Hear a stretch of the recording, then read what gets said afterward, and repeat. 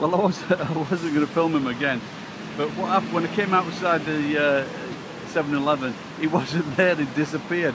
So he might have thought I was like joking or kidding. Because I bought him a cheeseburger, and it needed warming up, and I got him a coffee, and then I came out like he wasn't there. So look, where the bloody hell's he gone? And he was walking. He was walking down this way, and so I caught up with him, and I gave him his cheeseburger and his coffee. And he asked for some cocaine, but I'd run out. But anyway, so the question is, should homeless people be used in videos where people think that I am kind? Have I got an ulterior motive? And it's always there, isn't it? Should you film homeless people because you've brought them some food and drink?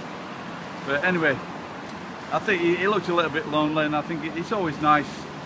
It's always nice to like give a little bit to someone who needs it, especially on a rainy day with the typhoon coming. But anyway, God bless the poor old geezer. Bye bye.